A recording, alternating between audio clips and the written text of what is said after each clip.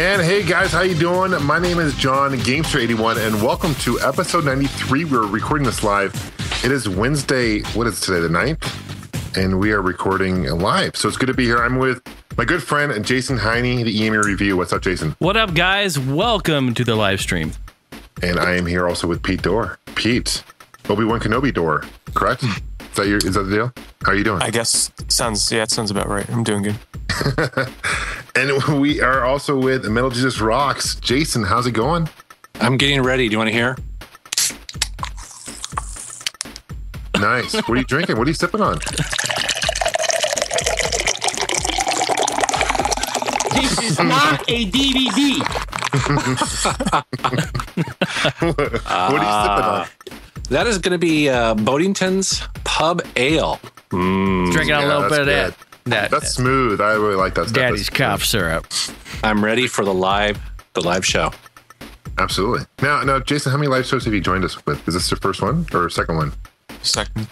Okay. Yeah, because my first official podcast was a live one, right? Yes, I think that was correct. It was, yeah. Yeah. Awesome. And we're also joined. Now, this guy, I just discovered recently through Metal Jesus, and I've been watching his videos, really impressed. Yeah, and his name is Dustin. He goes by Video Game Sauce. I really highly recommend you guys check out his show. And Dustin, how's it going? I'm very well, guys. I'm blushing. Internet blushing. Yeah, Dustin, it's very good to be here. I've noticed you have a lot. I mean, you have a very fondness for the 2600 and for ColecoVision. So I'm assuming Retro is kind of in your heart, correct? Oh yeah, definitely. Love the ColecoVision. What is it about these systems that really you're fond of? I like that they're very basic and very simplistic, and they're very fun. It breaks it down to the most basic level, and it's brilliant. It is true. So as an all-gen gamer's tradition, the question to you, Dustin, what is your favorite game of all time?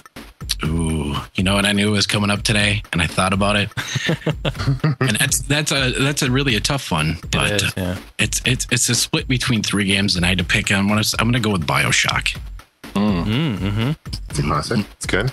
That's very good. So Have you heard the news that BioShock Infinite is delayed until February of 2013? Yes, I read that today, and I was a little bit saddened because I love all things BioShock. Yeah, although there is something to be said for not trying to compete with all the other games during Christmas too, you know? So hopefully that'll work in its favor. So, Pete, when is that supposed to come out? 2013 when? February 2013. I think there's an exact date, but I know it's February. Now, Dustin, you do a really hilarious video for, I think it's B17, the speech module. Yeah. Oh, you caught that one, did you? That is one of the funniest videos I've seen in a long time. No lie. I was cracking up. What inspired you to do that?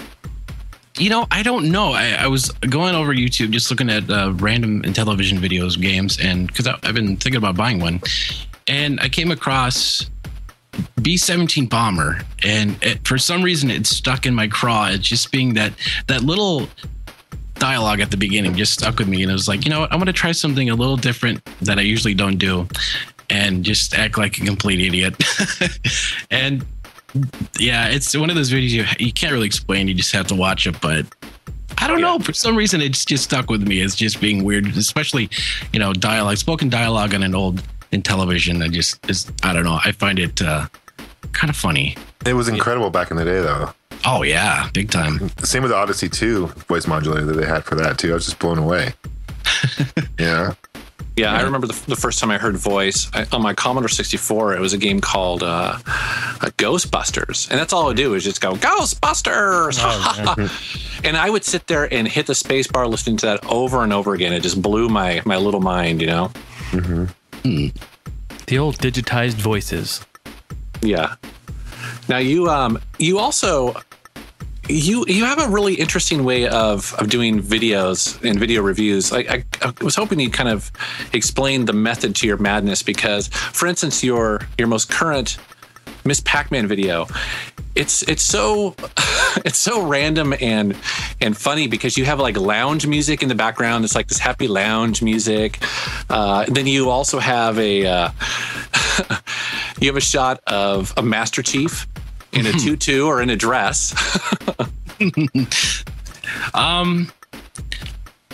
What inspired all that? I think most of I make videos that really reflect my personality, and I have a bit of a quirky sense of humor.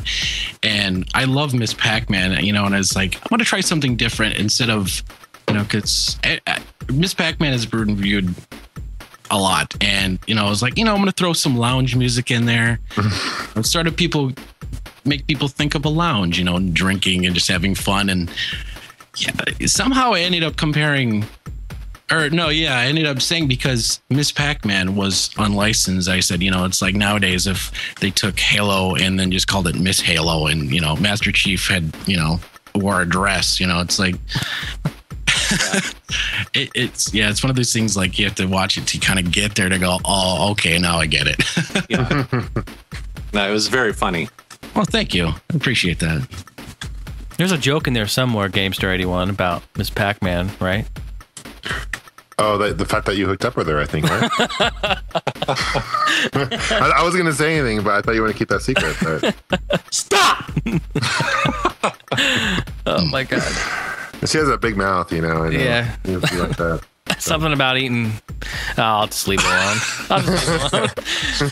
No big. She has legs, then she doesn't have legs. She has legs. No eating legs. a lot of balls. You know, I don't know. Remember the cartoon show Pac-Man? Like, didn't they give her legs and they had a kind of a family? Remember that? Oh yeah, no, she was. Yeah, she was. You know, she's walking around. She had a little bow in there, you know, looking good. You know they're bringing back a Pac-Man show. I think Are they?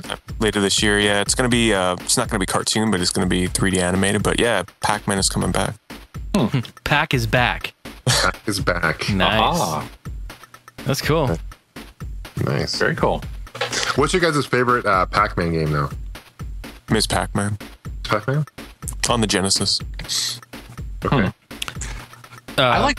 Oh, go ahead. No, please. After you, Jesus. I was going to say I like Miss Pac-Man as well, but it's that fast version of it, and I don't know if that's an arcade. We could have gone at the same time because that's mine too. Yeah, Yep. you get in the zone with that game. You know, I believe they call it like a speed hack or something, but I know that every arcade I go to now, that's what's there. So I don't know if that's... I think it's just a dip switch that they just switch. And Oh, is that what it is? Okay, yeah. I think so. I think any Miss Pac-Man arcade, I might be wrong, but I'm pretty sure that's the case. But man, when you play it like that, you just can't go back to the way it originally was, in my opinion. So Jason, you like Mrs. Pac-Man fast? Oh God, here we go, ladies and gentlemen. You like it fast? Gamester, Fair hey, enough. what? Fair enough. Yeah, I do. Nice. She's quick. Quick. Yeah, I love Miss Pac-Man. I probably have to say that's probably my favorite, but I'll be honest, I love Junior Pac-Man too, and that's kind of an overlooked Pac-Man. It's got a big maze. It scrolls, and a really great port of that I have for the 2600, which I think is it was never released. I think it was released. I'm thinking of Super Pac-Man that I have that for. But anyway, Junior Pac-Man is awesome for the 2600. Really good port. It's a late release, right? It's like late 80s. Yeah. But back at a Classic Gaming Expo a couple years ago, I picked up Super Pac-Man for the 2600, which wasn't officially released. But I got that, and that's a really good port, too. How about you, Justin? Oh, you know what? I haven't played it. Well, I have played it via emulators, but Miss Pac-Man on the 7800, I thought was pretty cool. Pretty well done, actually. Yeah.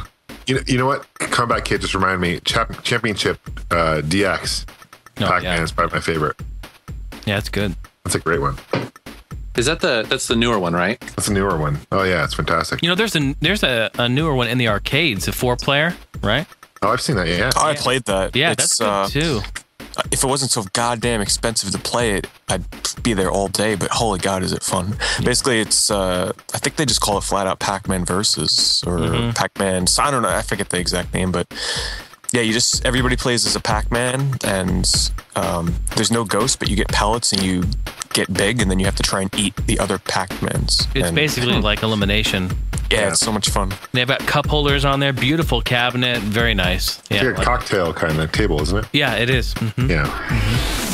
Make sure to follow us, the All Gen Gamers podcast, on Facebook and Twitter. Subscribe to us on YouTube and in iTunes. And don't forget about those iTunes ratings, guys. We appreciate those. And for all other info, links, and our forum, please visit www.allgengamers.com.